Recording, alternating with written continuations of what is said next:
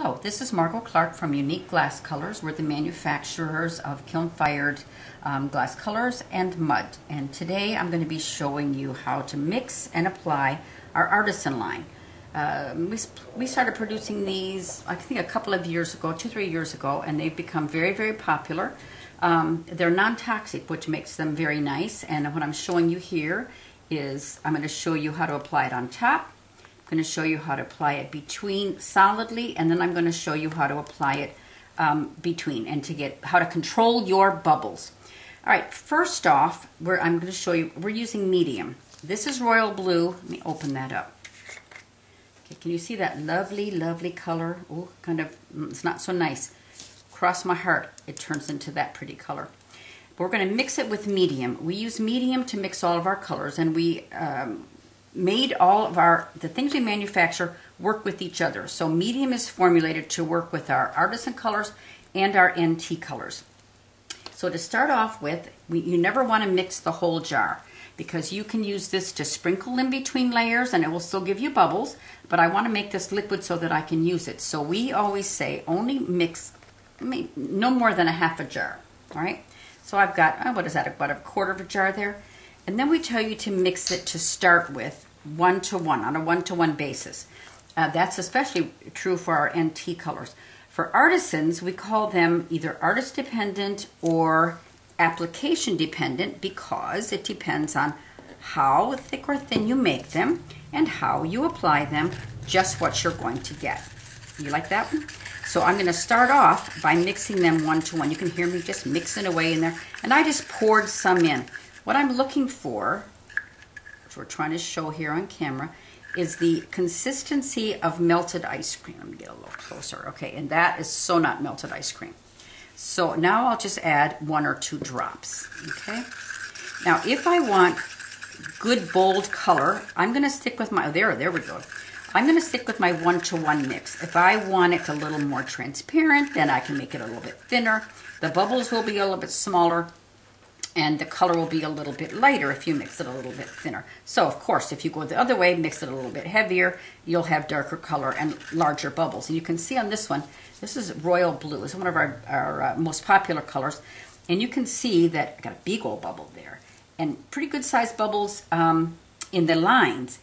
Let me bring this over for just a second. Get this a little closer. Okay, here's a tile showing our the first 10 that we developed. What I want you to see there is that you can see that the royal blue and mystic blue, both are going to give you pretty good sized bubbles, as is teal green. When you get into wine, you get into some of these other colors, sienna, the bubbles aren't quite so big. Each color that produces different sized bubbles, and you can see here, also I want to show you, my wife, rinse off my brush. I want you to see that they're transparent. See there, I've got this held up to the light so you can see through them, even where they're applied on top. And this little one shows you what they look like on top, what they look like in between glass. So they're formulated to go in between glass. However, and I'm going to be showing you some examples, if you put them on the top layer of glass, you're going to get some texture, you're going to get some darker color. And which is fun. That's a fun way to be able to use them too. But they were developed to go in between layers of glass to produce bubbles. All right, let me push that out of the way. And let us get a piece of glass here and start. Okay. So I think we're going to come just a little bit closer now so that you can see a little bit better what I'm doing. So give me a second for the camera to actually catch up with me. Okay, good, good. All right. So now that I've made them into melted ice cream, if I want solid color, get my little tile back here. If I want solid color like so, on the top of the glass, I will apply it like so. You see there? With NTs, it was puddle, push, and pull. Puddle, puddle, pull, or push into place. With Artisans, oh, you can have yourself a good time. You can stretch that color out, and where it's been stretched a bit, it's going to be a little bit thinner. Let me bring in a wine tile to kind of show you that example. Can you see this? All right, not sure how well this shows up, but on this tile, it's very, very heavy and dark here, and it gets a little bit lighter here. This is where I started. I pulled it into here just a little bit more. So I thinned it out slightly just by applying it a little bit lighter. All right, so that's going to give me solid texture on top. All right, then if I do, take another piece of glass. All right, on the second piece of glass, let's move you on over here. Getting a little shadow there. I'm going to apply it here. Okay, same application. Put it on. When I go to fire and I put one piece of glass over the other one, get my hands out of the way here, let's just squish it. All right, this one is going to give me texture and be darker simply because I'm on top of the glass.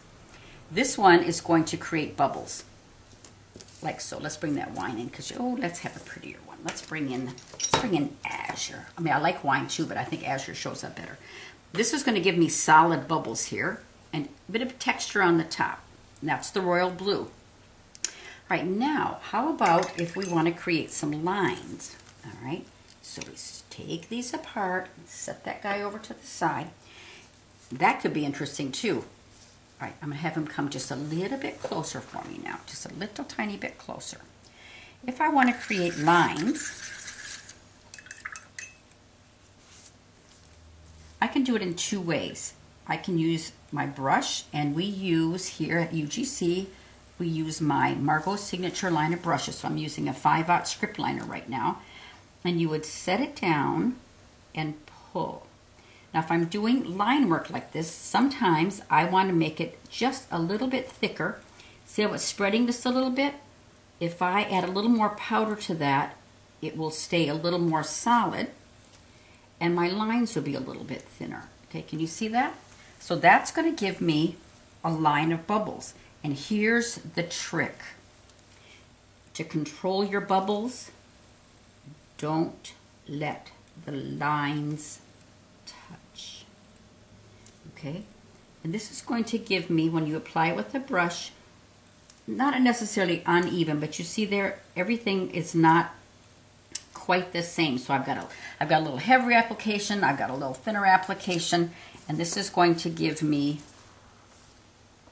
this. Okay?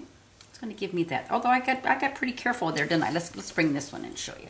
Okay, that's going to give me, since this is the same color, this is going to give me uneven. You see how that is? I got big bubbles and then hardly anything, because wherever I set that brush down first, that's going to be a larger area. When I pulled it out, that's going to be a little bit thinner.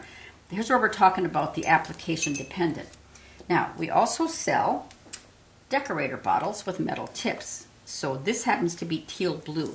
Now watch here. And sometimes this might be a little bit easier, just depends on what it is that you want to do.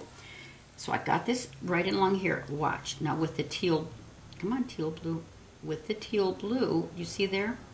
I've got a much more even line. Look at there, a little bit of pressure, smaller line. Little bit less pressure, smaller line. Could you still hear me say that? More pressure, bigger line. But again, the whole thing that's going on here is these are going to create separate lines of bubbles, like so, simply because you didn't allow the product to touch one another. Once it sits for a bit, and a little trick on this decorator bottle, let me stick that back in the camera for a second. This metal tip, you can't really leave it on that decorator bottle because that product's going to dry in there. And so when you're done for the day, take it off, clean it out. However, let's see these clever things you can see on camera here. In the cap, I put a piece of paper towel and I put water on it so it's wet. Now, for the duration of my work day, I will put it together like this. So that piece of wet paper towel is sitting against the top of that metal tip, and it will keep for the day, but only for a day. So that's a little extra thing for this, for today. All right, I want to show you this too. Okay, here we've got plum. All right, plum has been sitting for, I don't know, about a week or so. It's been since I've used this. It's settled, okay? All the stuff settles to the bottom. Now, our products are called Fixotropic. So before you start adding any liquid to this, stir it first. Give that a good stir. The act of stirring will liquefy. Then check and see if you need to add anything. Okay, here I might add just 2 drops of medium. That's all. And there, I've got my nice consistency back. So before you start adding any liquid to this, any medium to your color that's been sitting for a while, make sure that you first go ahead and stir it up really, really well. Okay, I just want to show you a couple more things before I take off on this one. This is, okay, out just a little bit, please. This is a color chip that comes in our Artisan kits. We have an Artisan 1 and an Artisan 2, and we currently have 16 colors in the line, so Artisan 1 has the first, or has a nice selection of 8, and Artisan 2 has the second. So this is Artisan 1. And with this chip that you can see here, all right, is, let me get my little handy dandy stick back, is this side shows what the color is going to look like when you apply it on top of glass. This side is going to show you what the color looks like between. And you can see on the example, let me get that better, okay, how you can see that, look at there, that's charcoal, little tiny bubbles. This is solar flare, again, little tiny bubbles. You come along in here, and here's the royal blue, here's plum. Those are going to give you some larger bubbles. Again, it all depends too on how much you apply. I don't think that I've forgotten anything. Let me just really quickly look over. Okay, I think that I'm good on this. So we hope that you will try our line of Artisan Colors. A lot of people are calling them bubble paint because that's what they do. They're really enamels. They're in the enamel category.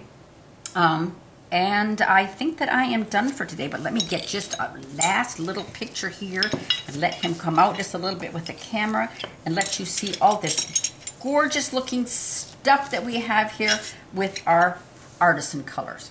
All right, later, bye.